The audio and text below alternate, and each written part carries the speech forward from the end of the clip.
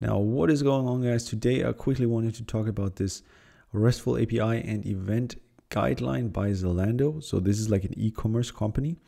And this one is quite interesting because, you know, everyone can do like a REST API, but the question is, how should you design your REST API, right? Developing in a team is very different than developing for yourself. What are the best practices? What can you do? And I think this is a quite interesting take. So let's just quickly go through table of contents.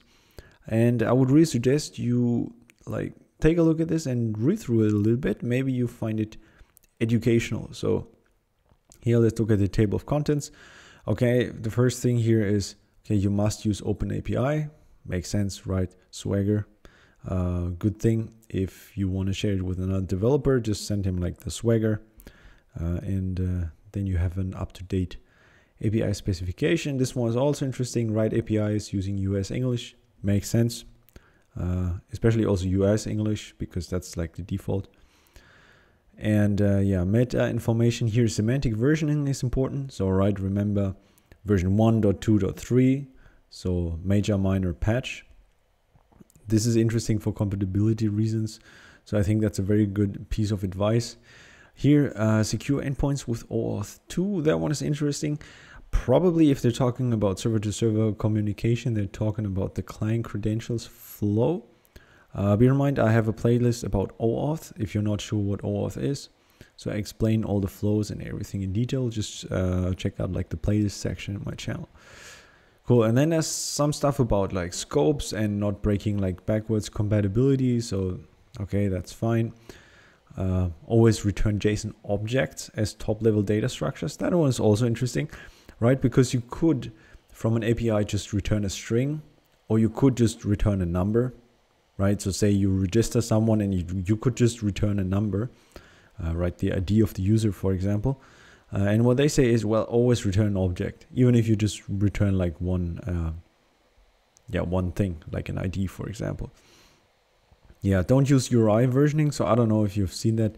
Sometimes people use /v1/something, and they advise against that. And I think it makes a hell of a lot of sense because it's very hard to manage like these URLs. It's much better if you just put the version like in some header, and then like your API gateway is routing like the traffic to the correct pod depending on which API version you want to use.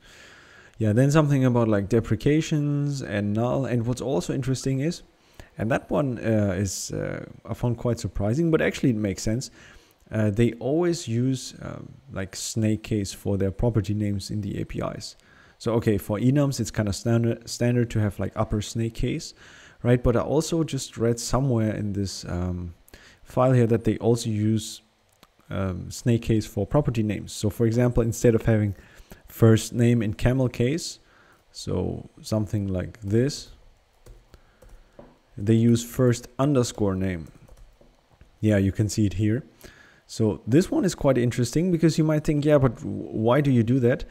And I thought about it, and actually it makes sense because a lot of the protocols that you see on the internet, like for example OAuth, also uses like underscores, and also problem-json, which is the closest thing that we have to a standardized error format, also uses underscores.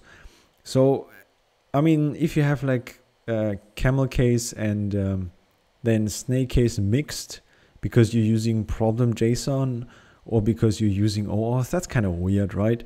So it definitely does make sense to always use like underscores in all your properties. And this, by the way, also how GitHub does it. So the standard way, or like something that you see very often, is that people will just use camel case. So camel case being with, if you have first name, then instead of having an underscore, you would just capitalize like this N here. Cool. Yeah, so that one is pretty interesting. I think there's a lot of other different things in here. Also some recommendations about status codes and rate limits, and which REST maturity level to use and which headers to return. So that is interesting, and yeah, I like that a lot. So maybe just take a look at it, read through it. Maybe you might not agree with everything that is in there, but it's just interesting to see like one big guideline, like the whole thing, right? Because otherwise people tell you, oh yeah, do this or do that, but here you see how everything fits together. So these guys, they really thought about yeah, how should we structure our APIs company-wide. Yeah.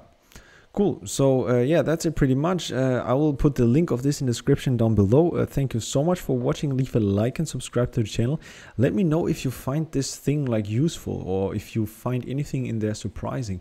Would be quite interested about that. Cool. So yeah, thank you so much again, and leave a like and subscribe to the channel, and also send me a tweet if you have a question. So my Twitter handle is @productioncoder.